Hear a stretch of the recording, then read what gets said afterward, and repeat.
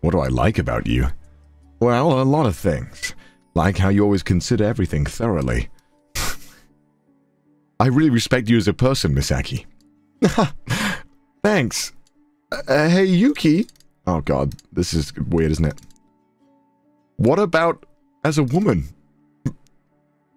Do you love me as a woman? What? Wait, what?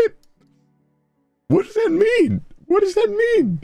Do you love me like a bro? What? What?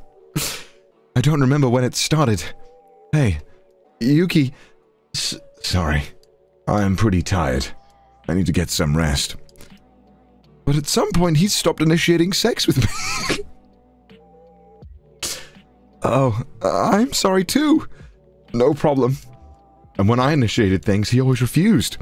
I got scared of getting rejected and feeling hurt again, so I stopped asking. Damn, that's a little real. Damn. God damn, dude. Good night. Eventually it became the norm for us to not get intimate with each other. Edge. A little too real. Am I right, chat? Am I right, chat? You must... Dude, you guys... too much sex, quite frankly, for chat. You know, it must be hard, you know, dialing it back. I wanted to do something about it. I'm using brand new shampoo. I mean, that was, yeah. I bought some cute lingerie. Let me give him a massage. I tried a bunch of different approaches, but it's quite difficult to change something that has long since become routine. I don't think so. Editing. God, I wish I had editing. I don't want things to end this way, though.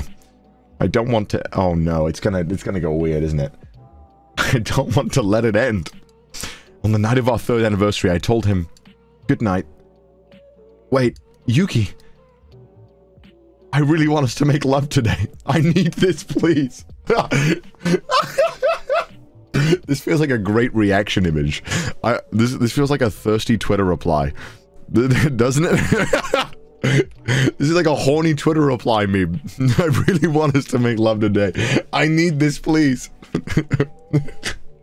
I really need this! I need this, please! down tremendously. Average CDawgVA. What are you talking about? No, it's not!